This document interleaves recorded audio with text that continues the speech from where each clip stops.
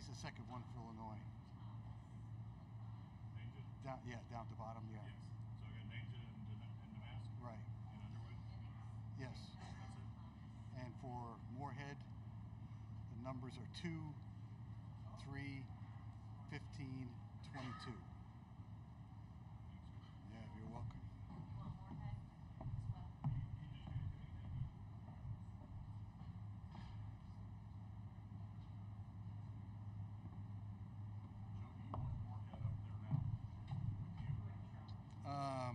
No.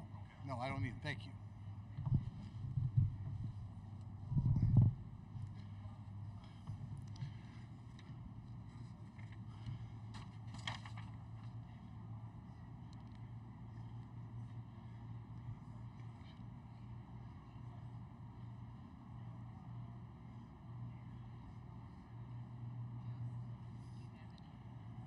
No.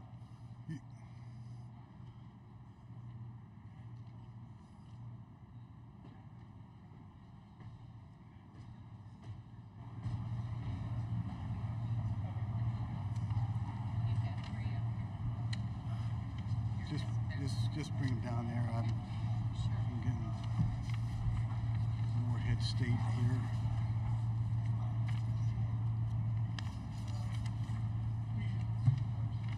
Do you want a couple extra?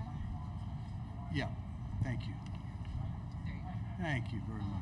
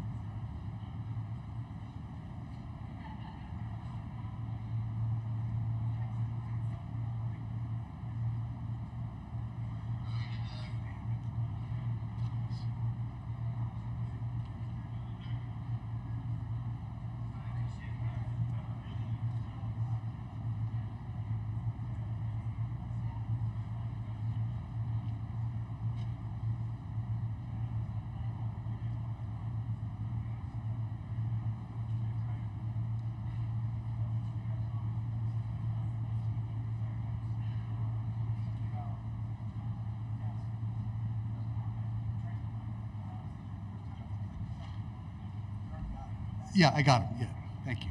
Thank you. Thank you.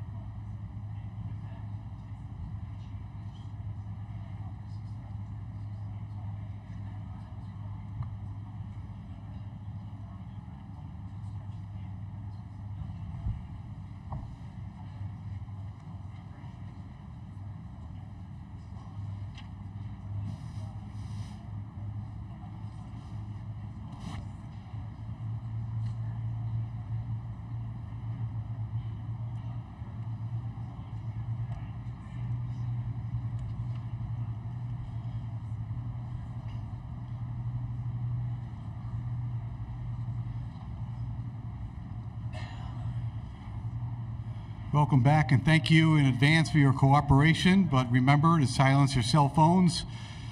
Each time we introduce a new dais, please identify yourself and your affiliation the first time you ask a question. Please wait for one of our 2 mic holders is with you before you ask a question. To get into the rotation, please get their attention or mine. If you have a follow-up, let them know before the mic holder strays from you. There is no flash photography allowed, nor recording of any kind, including cell phone and tablet use. Today's sessions, 12 minutes for the Illini, 10 minutes for Morehead State.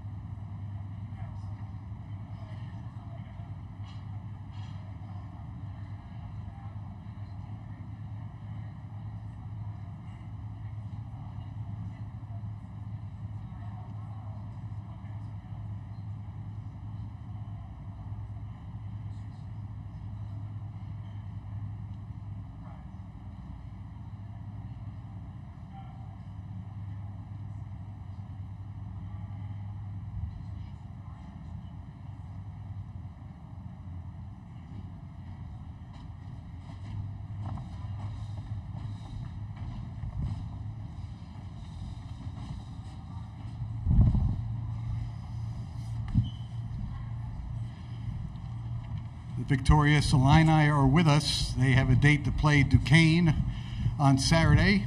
Times to be announced. Head coach Brad Underwood is with us with Marcus Damask and Dane Danger. We're going to ask the head coach to make a statement on this game, and then we'll go to questions for all three gentlemen on the dais. Brad, please. Well, obviously you feel good anytime you get a win in the NCAA tournament. It was kind of an inconspicuous start, being down 9-0 in the first minute and a half. I actually thought we played okay after that. We're up 1 at half, and so it's a kind of a plus 10 for the rest of the half. But I give Morehead a lot of credit. They are extremely well coached. They have very, very good players. Riley Minix, coming from the NCAA level, doing what he's done this season is nothing short of spectacular. It just goes to show there's great players everywhere. We recruited Jordan Lathan, so we knew he was a good player.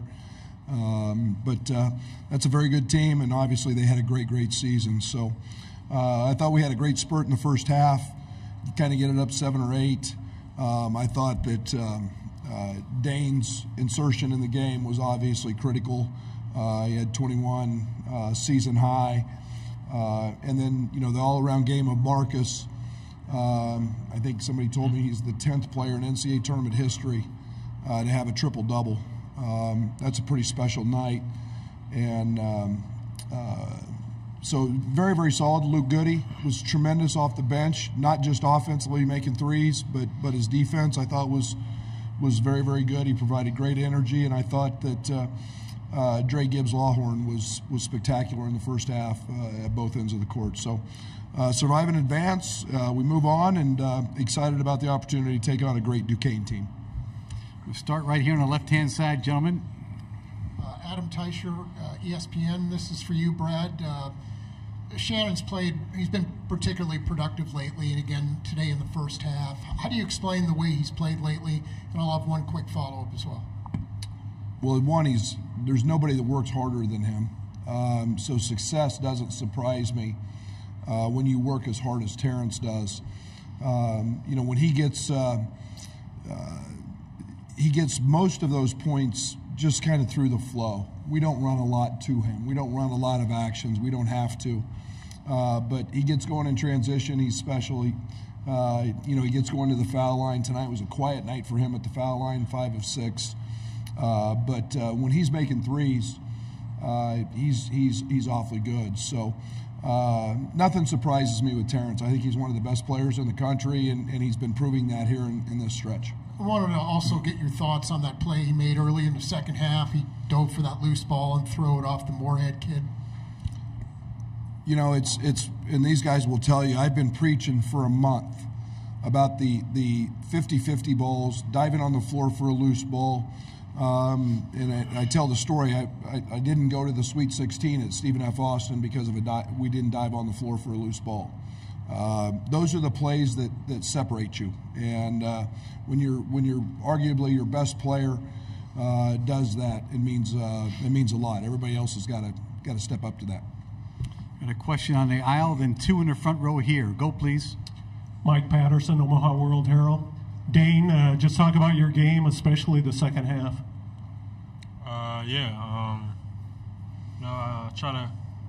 Try to come out, do whatever I can to help the team win. Whatever that looks like. Whether it was me rim running or rebounding. I just want to do whatever it takes to help the team win. This is a team effort, so we're in it together.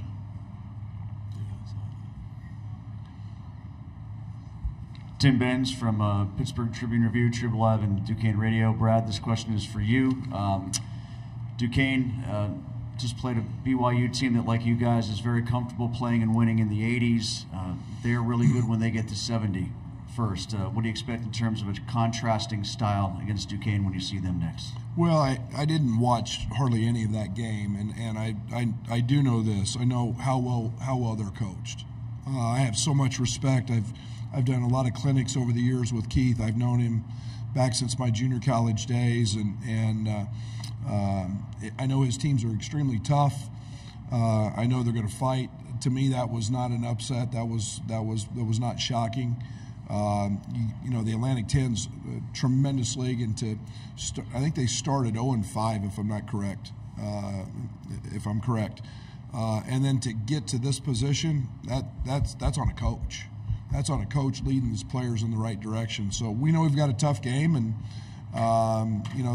they did a great job. It looks like numerically from the 3-point line and taking that away from BYU. So yeah, we'll have to play well, no doubt. Right in front. It's for Marcus and Brad. What is Dane giving you in this postseason? Seems like the last 4-6 weeks he's just turned it up. Marcus, you're first, please. Then Brad. Yeah, Dane he gives us a presence down low. Obviously with Coleman at the 5, it's a different look. So when Dane comes in, our team kind of changes, and it makes teams adapt to what we do. And then 9 for 9 is insane. He went 9 for 9. Just the efficiency is off the charts. And then even defensively, I know he's been blocking shots a lot better. Just his overall presence down low is just a hassle for teams. Well, 8 rebounds, the block shots. We know Dane can score. Dane's always been a very, very capable scorer, but his presence, his physicality. We're not here or not winning a Big Ten championship without him, what he did last weekend. And just the simple things that he's doing, they're not all post-ups. They're rim runs. They're offensive rebounds. That's doing what we ask. That's being extremely coachable, and our team does take on a different personality. You've seen, Coleman slide to the 4 and be able to guard perimeter guys a little bit. So his presence in the paint has been very impactful. All right, we've got 2 questions on this side. We're going to go back to Harry over here, and then possibly you right there. Go. Anderson Kimball, Decatur Herald Review. Marcus, I know a lot of the half-court offenses run through you, but at least 3 assists in the past 3 games. What's kind of allowed your playmaking to kind of go to a higher level? Well, I think it starts with just guys hitting shots. You get assists when the guys hit shots. So when guys hit shots, assists kind of rack up. But other than that, I'm just trying to play within the game, play in the flow of the game, and take what the defense gives me. I just try to not force anything and just make the right decisions. Right-hand side. Brian Teague, CS Web Sports. This question is for Brad. Brad, you've talked a lot about Draven and just how hard he's worked. Can you just talk about his mindset, just for a guy that hasn't played much this season to, in the Big Ten title game, nail the big shot, and then today 2 big threes and play really solid defense for you? Yeah, it's amazing what confidence does, and that's a two-way street. My confidence in him. I like what he does defensively as much as what he does offensively, and I've said it for a long time. I think he's a terrific shooter. Both of these guys will tell you he gives us fits on the scouting team and on the scout team in terms of preparation. He's earned the right. He's really talented. He's still learning the game, but I didn't have any problem putting him in today. Right-hand side. Julio Alceo with KCSR. Coach, you mentioned about preaching, and Duquesne were pretty proud of themselves in terms of battling for the 50-50 ball. Are you expecting another sermon tonight in terms of preaching to the guys the importance of 50-50 balls, eliminating second chance points against a team that showed they were capable of doing that? Absolutely. We have a saying in our program, it's a moniker we live by, everyday guys. So absolutely, I'm gonna preach those things, and it's this time of year when you don't do those things that you can go home. In a their game today was a very, very close game. It's a one or two possession game. I did see the one play I saw. It just happened to be the side out of bounds play. They stole the ball.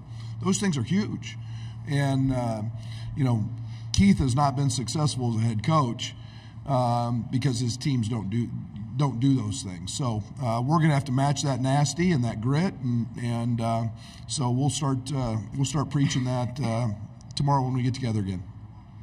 We're under 3 minutes to go. Harry's up. Marcus, I wanted to ask you, is this the reason really you came here from Southern Illinois? You wanted to play in this kind of stage and these kind of games? Yeah, it is.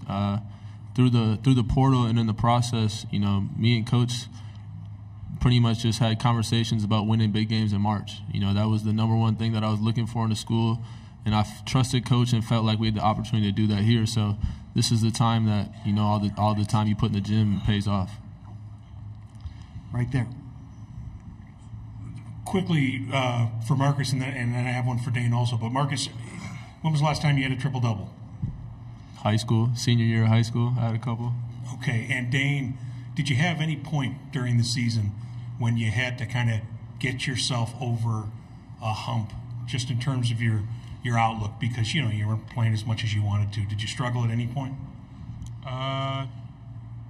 No, I actually didn't. You know, it was just, for me, it was just like the energy I was bringing to the team. You know, which started in practice. You know, I kept myself up by doing things off the court. You know, with Fletch, just being in shape. You know, doing workouts, extra cardio before and after practice.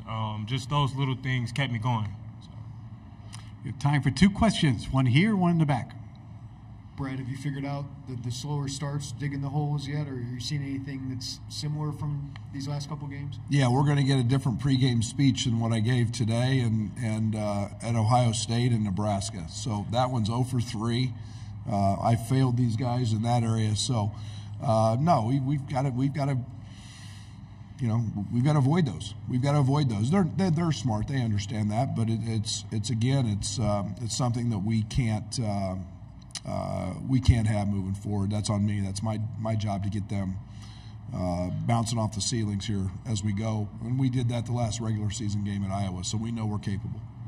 Final question. Okay. Eric Olson with the Associated Press. Marcus, could you kind of elaborate a little bit on your feelings about getting that triple-double? It's only been done now 10 times in the NCAA tournament, and just to do it on this stage.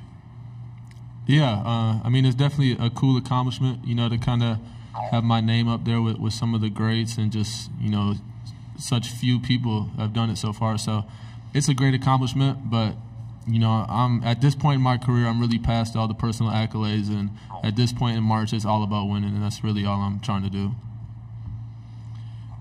Thank you, gentlemen. Good luck Saturday. Thank you.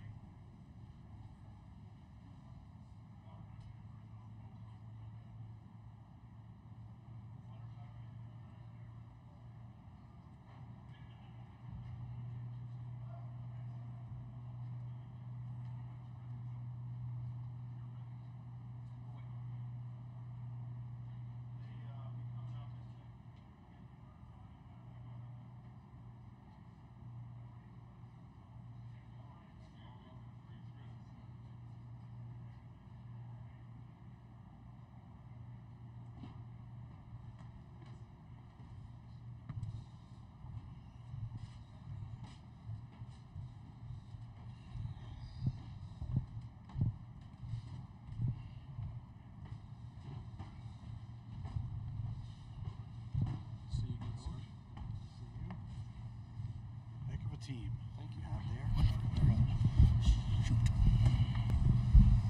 Morehead State University Eagles, representing the Ohio Valley Conference, is with us now.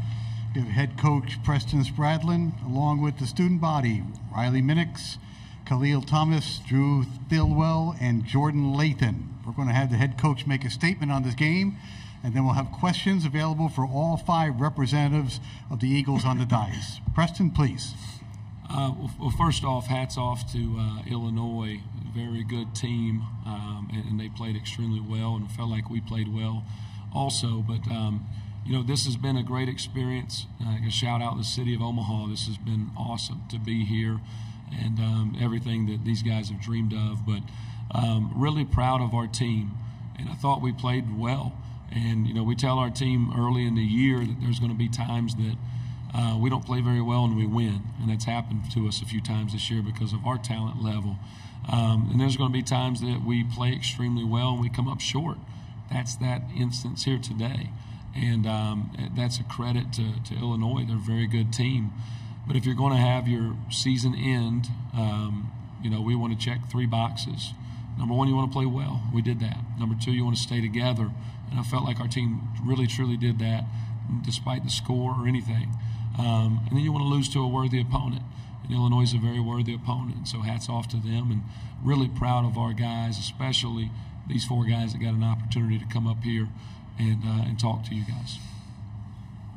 First question right there. Mike Patterson, Omaha World Herald. Coach, just talk about the impact that the Illinois big man, number 42, Dane, had on the game, especially in the second half.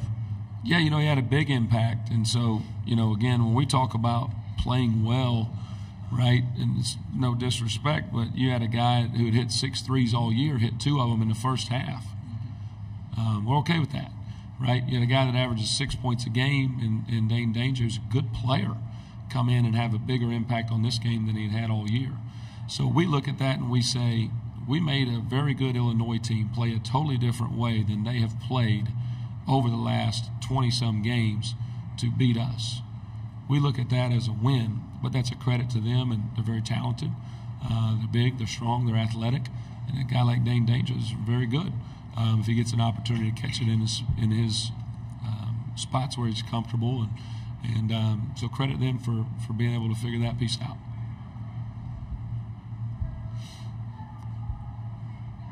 Next question's on the left-hand side here. Thank you. Brian Milam, WKYT Lexington. The start of the game, is that what you envisioned in terms of threes, because they were raining down, and then the start of the second half when it started to turn? What did you think then? You know, this is a team that's gotten off to a good start in a lot of games, and that's a credit to them because they've made getting practice off to a great start every day very important to them, and they've believed that that would translate. So we've done that all year, and we did it all week leading up to this. They were doing a phenomenal job executing, playing with confidence, and doing the things on the offensive end. We had 6 turnovers in this game, 14 assists on 26 made field goals. We hit 11 threes. Those are numbers you can win with. In the second half, you know, it kind of got away from us just a little bit. Some of our floor balance gave them a few transitions. And again, they kind of scrapped their playbook and went ISO. And so we're, you know, at the end of the day, made them play a different way. And that's when the game kind of broke open just a little bit. Harry? Yeah, Riley, you came here from that lower level, if you know what I mean. But it was for this reason, wasn't it? It was to be able to play on this kind of stage. Could you talk about that a little bit? Yeah, so I came from an NAI in Southeastern University in Lakeland, Florida, and I wanted to challenge myself to play at the Division I level and make it to this point. And I just credit my teammates for allowing me to come in every day and pushing me and just competing at the highest level. We got to where I wanted to be, and they allowed my dream to come true. So I'm truly blessed to be in this position, and that goes for the coaching staff and everybody that's been a part of this program. It's meant a lot to me, and I'm just, as I said, truly blessed. We'll go back to Harry, and then we'll go here. on the aisle. Yeah. And then 3. Thank you. Yeah, at the end of the game, the emotion was real on your bench. I mean, you guys could all, you could see it. But just talk about what this experience, maybe Preston and any of the players, what this has been like for this team, a veteran team like this. Well, we'll have Khalil answer this first, then Drew, then Jordan. I don't know. It's been a dream, really. It's just been so fun, like coming to practice every day, being around these guys every day, the bus trips, meals, just everything. It was fun. So it was a lot of emotion just off the strength that, not because we lost, but because we weren't gonna get another day with each other. So once we came to that realization, the emotions just they poured out. Yeah, going off what Khalil said, it's just I look at these guys like they're my older brothers, and not being able to just do one more closeout drill or just whatever the case may be. I think that's what hit the most. Like, I don't know when I'll ever be able on the same basketball court with these guys again. So I just think it's just missing that brotherhood, even just things in the locker room, just the little things. I'm gonna miss it. For me, it's been a huge blessing. I always wanted to play in March Madness and play for a winning head coach, and playing for Coach P has been nothing short of special. I wanted to play for a God-fearing coach, and he's helped me tremendously with my faith and growing in spirit. And he always told me he told me when he was recruiting me, God will not protect you from what he's using to perfect you. And I'm just so thankful for him. I'm so thankful for this program, and I'm blessed to be here. Right here. Thank you. Drew, I remember 4 years ago, the first day you walked on campus on your recruiting visit, and since that point, you have worked your tail off to get to this point. You are the maestro. You are the point guard. You are Mr. Morehead. You are Mr. Morehead. How special is it to sit where you are right now and to go out with these guys, knowing that you've done everything possible? If you would ask me that, if I could see myself in the future doing this, I would tell you no immediately. I would say 4 years ago, I just wanted to play. I just like 2 minutes. So just to be able to do this is it's special. And I have special guys around me. So it wasn't just me. I have special coaches.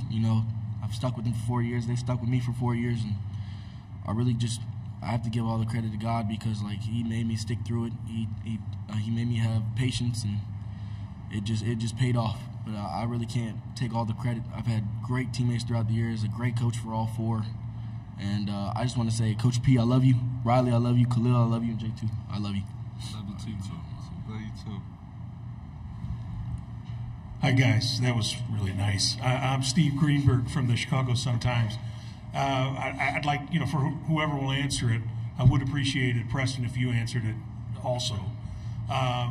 You're an old team. You've seen a lot, been around. You were around a lot of the Big Ten.